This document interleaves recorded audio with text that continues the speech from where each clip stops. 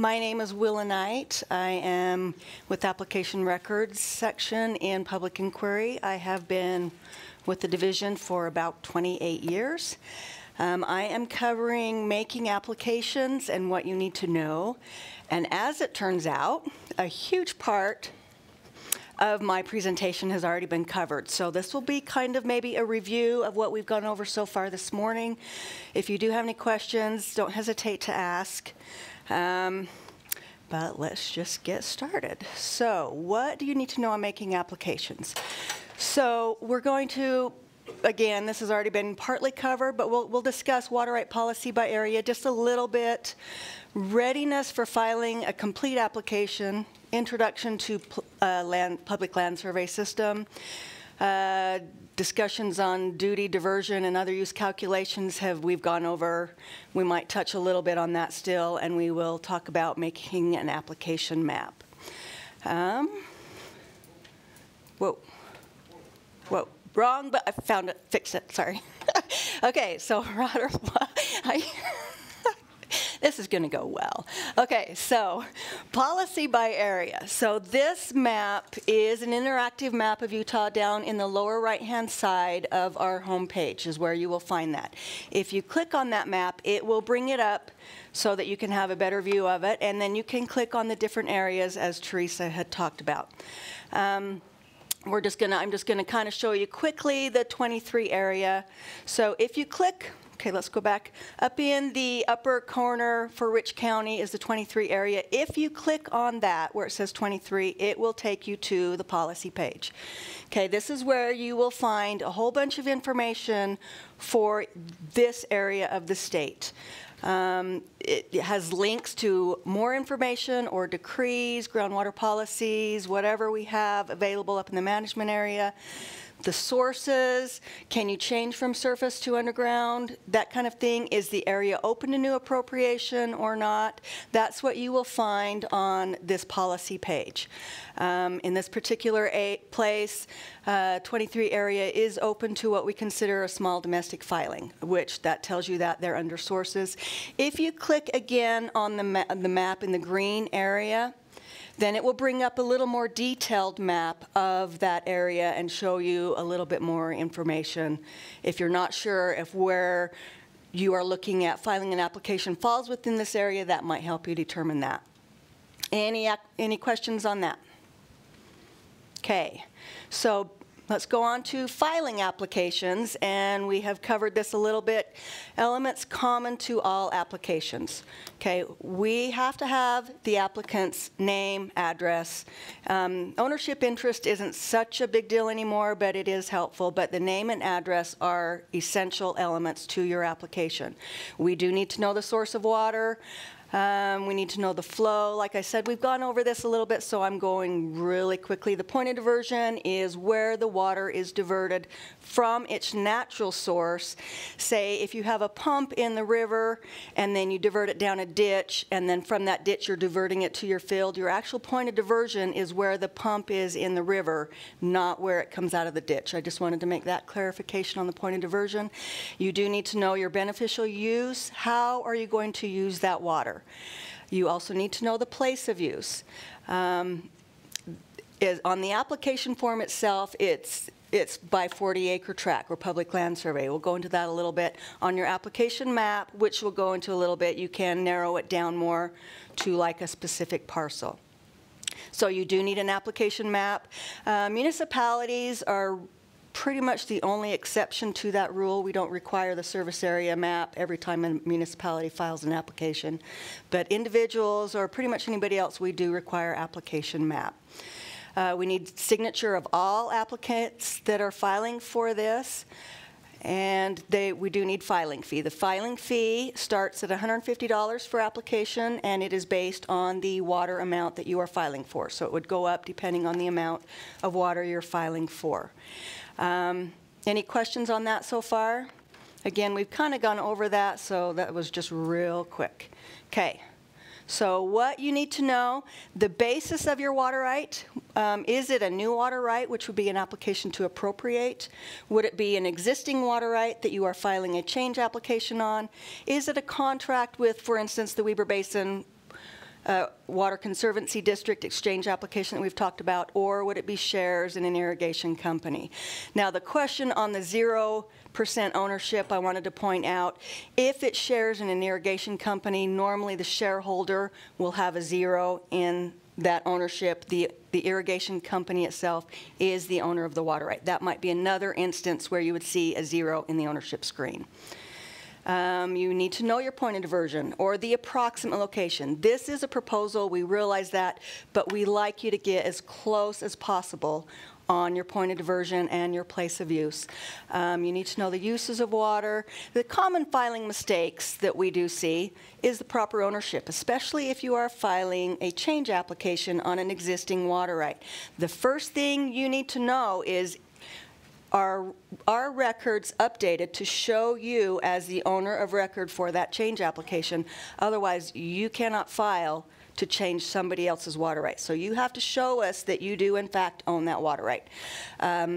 Reports of conveyance can take weeks or maybe up to a month or two to process. So you need to make sure before you come in to file that change that you have taken care of that important step, that you do, in fact, on our records, own that water right. Or for the shareholder, the stock certificates for the irrigation company are in your name, or the contract is in your name for Weber Basin or whatever entity you are doing your exchange application on.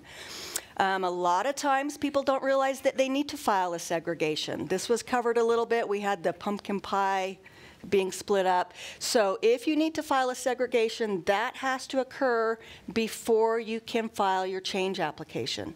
Some segregations are very easy and we can do them same day if when we review that water right, there are no supplemental issues, there are no questions on the ownership or anything like that. Sometimes we can do those fairly easy. Sometimes a proper evaluation will need to happen on your water right, and it could slow the process down. If we don't know where your water right is involved in a supplemental group, there are several water rights watering the same field, and they all say unevaluated. We don't know what your water right has in it as value to file that change application on. So sometimes the regional office, the public inquiry section would actually turn that over to the regional office and say, can we do this sole supply? Can we evaluate that in-house? And sometimes the regional office will say, we don't know. We're going to need a declaration of beneficial use from all the owners of record for that whole group that's listed in that supplemental group. Now, I know supplemental groups are kind of a mystery. I do believe tomorrow we have somebody covering supplemental groups. Definitely tomorrow. So so keep that in mind when you learn about supplemental groups. You need to know that sometimes before you can file your change application. Okay, intro to public land survey. Who here knows public land survey system? Some of you? Okay, good. So basically, the state is broken down into a grid. Way back when, it was a way to find out where we are in the state. So the township is a north and south, and the range is east to west. There are 2 basin meridians, but for this part, we're going to talk about the Salt Lake Basin Meridian. It starts basically at Temple Square. You go 6 miles north, township 1 north. 2 north, 3 north. Temple Square, 6 miles south, township 1 south, township 2 south. Temple Square, same for east and west. Okay, and it's a 6-mile grid, and each township and range, and this is typical, there are some atypical section township and ranges, but typical township and ranges have 36 sections. So if you see this yellow box here, this is a blow up of that yellow box to show the 36 sections. Okay, section 1 all the way down to 36. And then we can break that down into quarter sections again. So section 13, we break that down into quarter sections, northeast, northwest, southwest, southeast. And that quarter section we can now break down into quarter sections. So these smaller quarter sections we refer to as 40-acre tract. On your application, that's as small as you can go as far as your place of use. Any questions so far on public land survey system? Okay, so, I kind of went over this without my slides, sorry. So, This is probably a good slide to keep in mind for tomorrow afternoon. Just saying. Okay, so this is showing the quarter sections broken down. People can list, that's the whole northeast quarter section. Did we have a question? Okay, we can do like the north half of the southwest. You can do the quarter sections themselves, the northeast of the northwest. This is how we would break down your place of use. Okay, so the Salt Lake, or the basin meridians in Utah, like I said, we have 2 basin meridians in Utah. We have the Salt Lake Basin Meridian beginning in downtown Salt Lake, which is Temple Square, and that's that star there. We also have the Uinta Special Basin Meridian starting over here at this star. It is important to know that because if, for instance, you are filing an application and you want it in Duchesne County, but our system is set up to default to the Salt Lake Basin Meridian. And if you forget, or a lot of times employees forget to make that change, instead of having your application plot out here in Duchesne, all of a sudden your property or your application is being plotted out for Tooele County, not Duchesne. So if it does get past us and gets through advertising, people in Tooele County are going to look at that and look and see if it's going to affect them over in Tooele County. And eventually, we will catch that error, and we will have to start all over with the advertising in the proper Uinta Special Basin Meridian. So that we'll have to republish in the local paper in Duchesne County, and so that does slow it down. So it is important to know the difference between the Salt Lake Basin Meridian and the Uinta Special Basin Meridian. Any questions on that? No? Okay. Okay, so marking a point of diversion, again, based on public land survey. So we're going to locate the following 3 points as just a sample. So you read this backwards. Your starting point is going to be the quarter section. So the first one, we are going to start at the east quarter section, okay? And then we are going to go south 500 feet, and we're going to go west 1,200 feet, and that will be our point of diversion. Okay. The second one, we're starting at the southeast corner, and this one is just going north 2,000 feet, and that will be your point of diversion. Okay. If we're starting from the northwest corner, we're going to go south 1,300 feet, east 4,000 feet, and there is the point of diversion for that one. So that's just kind of a, if you know basically where you are, this can get you there. Any questions on this? We'll cover more how to get an actual point of diversion when we go over the application maps. But this is kind of down and dirty. If you just have this grid, this is how you can find a point of diversion. Any questions on this? Okay, we're going to get over really quickly, you guys. Okay, so marking a place of use also. If we want the northwest of the northwest, again, we're going to go backwards. We're going to find the northwest quadrant, and then we're going to say we want the northwest of the northwest, and that is what we will mark for our place of use. Okay? If we want the south half of the southwest, first we're going to find the southwest. And where is the south half? Well, it's going to be both of these, the northeast, or the southeast and the southwest of the southwest quarter. Okay? If we want the northeast of the southwest, we're going to still be in the southwest, and it's going to be the northeast quarter of the southwest, or the southwest.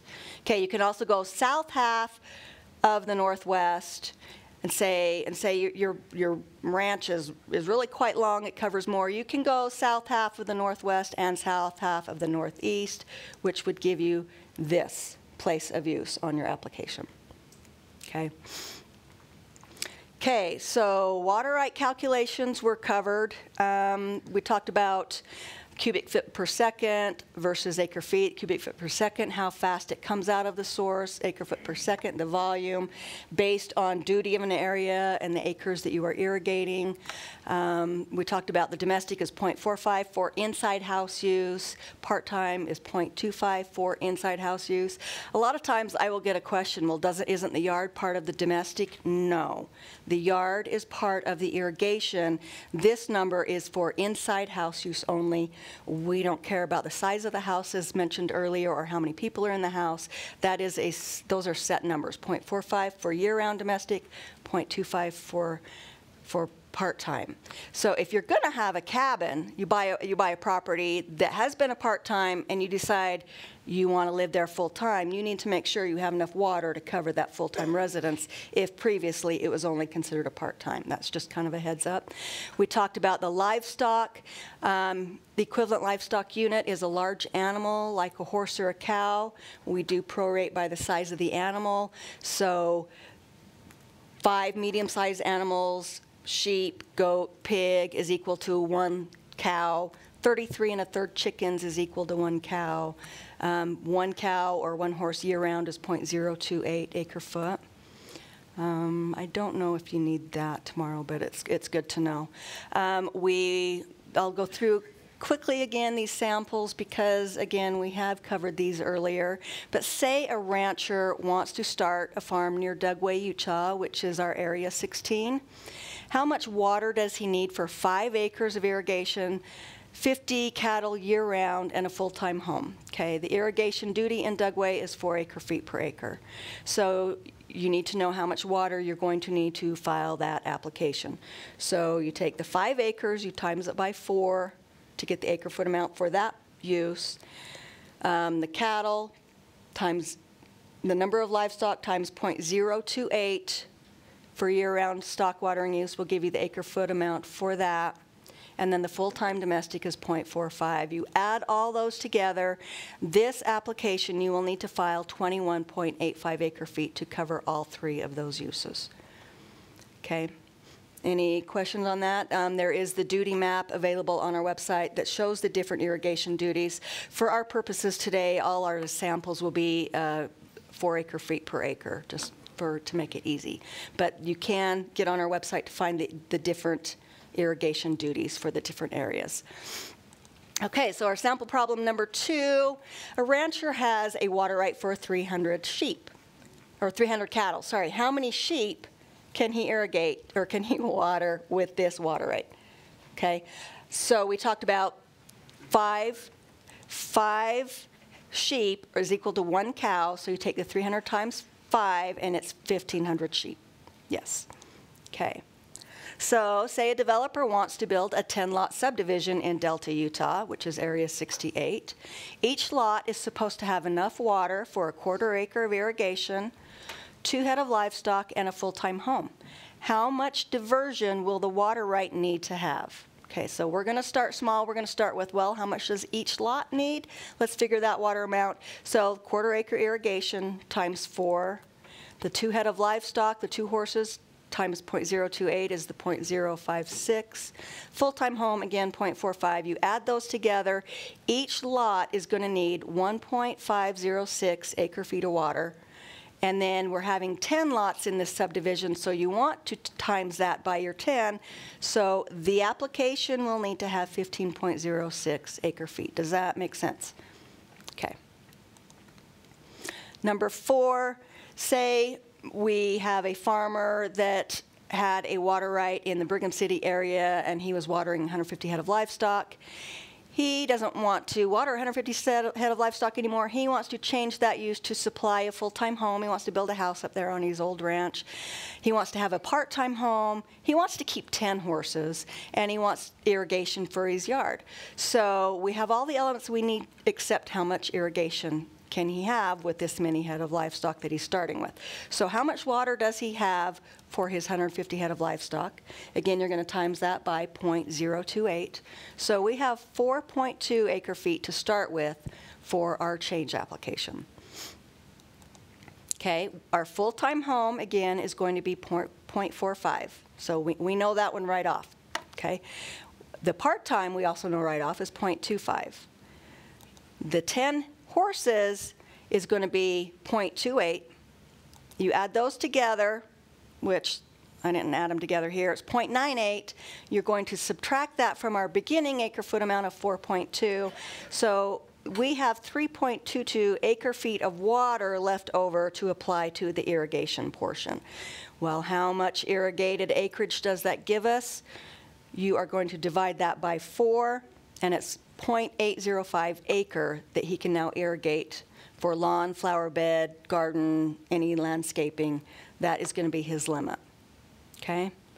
Any questions on that? Okay. Diversion and depletion, Will went into this very quickly, so I'm just kind of go through here, skip most of this. I wanted to show you the slide, what happens. Okay, so what happens if you don't take depletion into account when you are doing your change application. So I'm just going through this because Will had a very similar sample on his.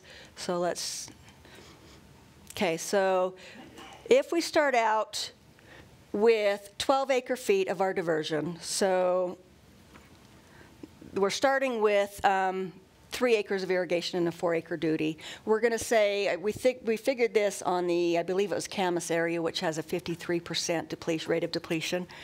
So our total depletion amount is 6.36 from that original 12 acre-feet. So that's the number we're looking for, is the 6.36 acre-feet diversion.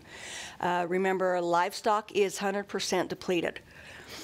So if we're changing it to, we start with the 12 acre-feet. If we keep that 12 acre-foot amount as our diversion, and we apply the 53%, and in this instance we added livestock. We added 50 head of livestock that is considered 100% depleted. If we don't take that 100% depletion into account, then here, I quit pointing with my finger, here we would have 7.02 acre-feet in depletion, which exceeds our historic point of 6.36, so this is considered an enlargement of the right.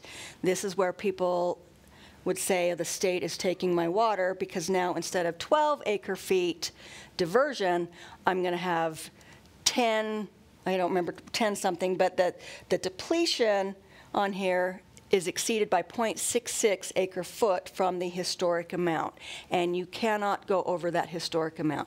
A lot of times, so this would be referred to as a haircut, because we have to balance these two numbers either equal to or less than. It cannot be more than either of those two. So if I go backwards, the diversion amount now drops down to, where is that slide? Maybe I passed it. Yes, 10.76 acre-feet is the amount you can now divert to add 50 head of livestock to this water right and get that 1.4 acre-foot 100% depletion. So this is probably one of the more complex issues we deal with. Are there any questions on this? I know Will did cover it and answered questions. Yes, can you wait for the mic? And I will try to answer. If not, Clark, heads up. I think if I understand right, the idea behind that is that in the previous situation, a certain portion of that water was going back into the aquifer or whatever. Yes. Now you have livestock, none of it's going back. That's why yes, it's being exactly. reduced overall. Irrigation, in this instance, Camas area is 53% depleted. The rest is considered to go back either through groundwater seepage, or maybe it goes back to the river or a ditch, but it does get returned somehow. The rest would be lost through the crop-consuming part of it being evaporated, but it is considered depletion because it does not return to the natural source. The same with the domestic, which is considered 20% depleted. Any other questions? And did that answer your question? Okay. Okay, so we went through that. Yeah, we do refer to it as a haircut. Until people understand, sometimes they can get pretty upset with us. Depletion is a hard concept to understand. Okay, so a big part of your application is going to be an application map. Now we have a wonderful application or program called Application Map Wizard, and it is marvelous. I love it. I use it multiple times a day. It used to be you'd have to get the plat map, the ruler, and try to measure out where your point of diversion is, where your place of use is. This Map Wizard takes all that away, makes it very easy. So for your, yes, question, James? So if somebody comes in and they're deciding they're going to get a haircut, Yes. can they make an adjustment to their application at that point and say, look, Yes. I want to go ahead and water 2 acres because that'll keep me solid and I won't get any haircut? Can they make a change at that point, or is it a change application? The only reason they would need to cut back their water amount is if they are changing how they're using the water. So it could be part of the application. Instead of waiting for the order of the state engineer to tell them that as a condition that they have to reduce some use, they can account for it in the application itself as part of the comments or something.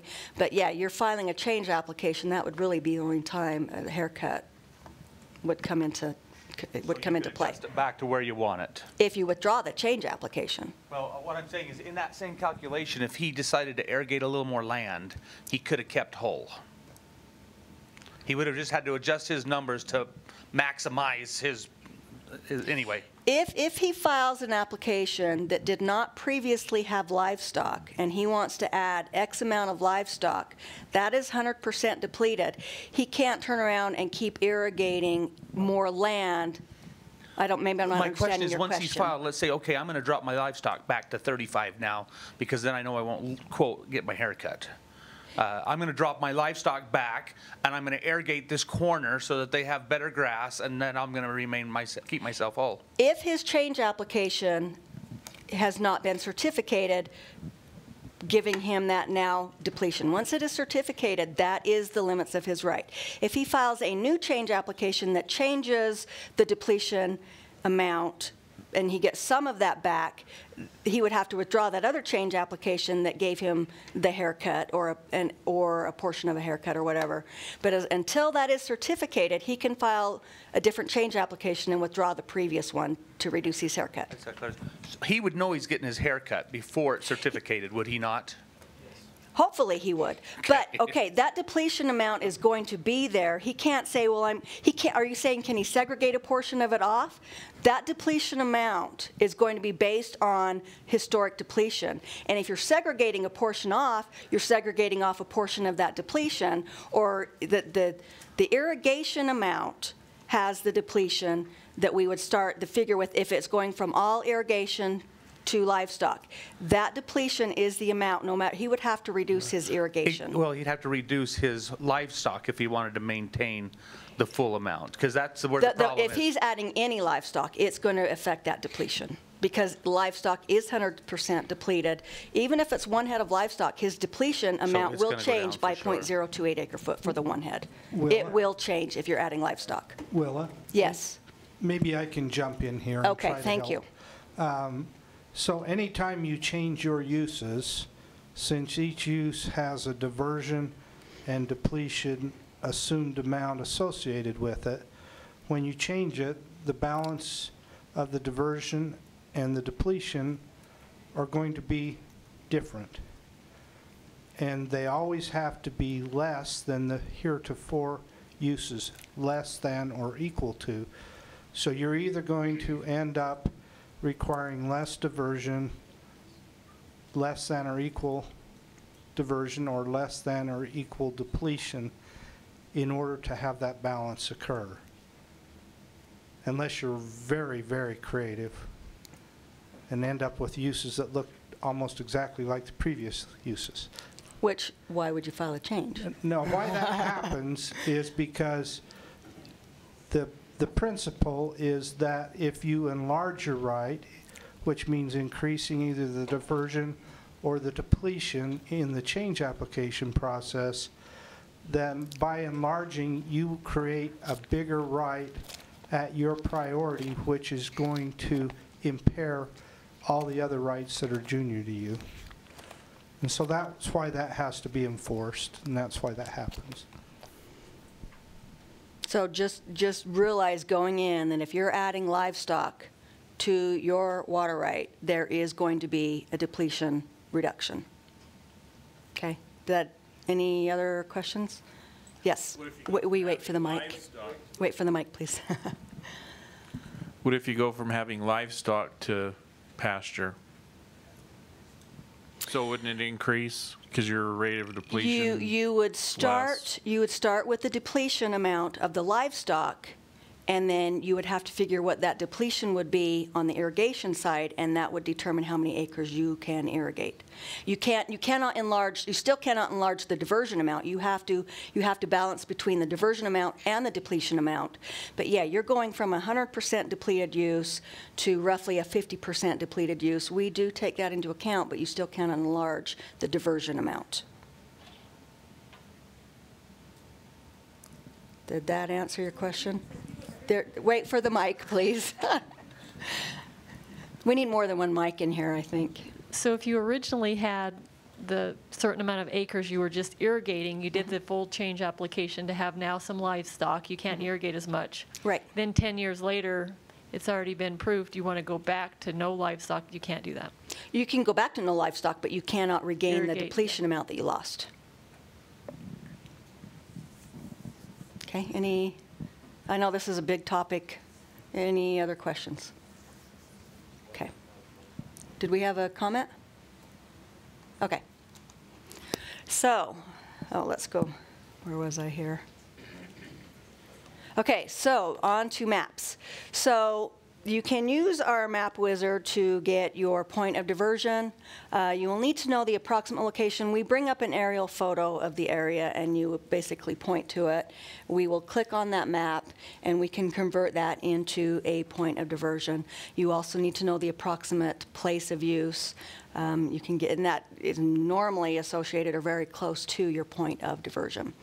So our application map wizard is under the link on our main homepage under applications forms. It's going to be under the miscellaneous heading, lower right-hand corner of that page, I believe, and it is called application map wizard. Question for you from one of our remote locations. All right. At the end of the day, though, the diversion amount doesn't change, just the use? No, in our example of adding livestock, we did have to reduce the diversion amount in order to not enlarge the depletion amount. So the diversion amount could change. You could, that's where people refer to the haircut, as we are reducing the diversion amount to account for the depletion of the livestock or whatever use it is, so that we're not enlarging the depletion portion. Yes, your diversion amount can change. Okay, anything else? Okay, so where was I? Yes, Mike? So is there any depletion attributed to just open irrigation water, like it flows through a long lateral several miles?